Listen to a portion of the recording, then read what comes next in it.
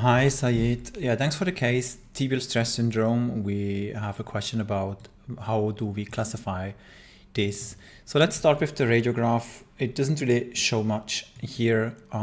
This also is like 2 months before the MRI.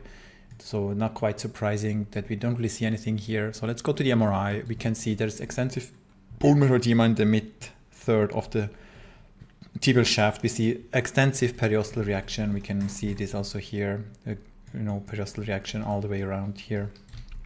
We see a fissure here in the cortical bone. We will check the T1 for this, and we see the central bone marrow edema here. So when we go to the Fredrickson classification, we see this, but we also see intracortical signal change, and the criteria for 4A to 4B would be a linear change in the cortex.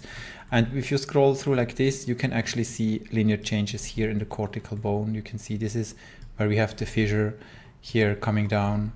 So it's okay up here, but then there's a longitudinal fissure that goes through like this, and then here, and then somehow it goes away. So 4B.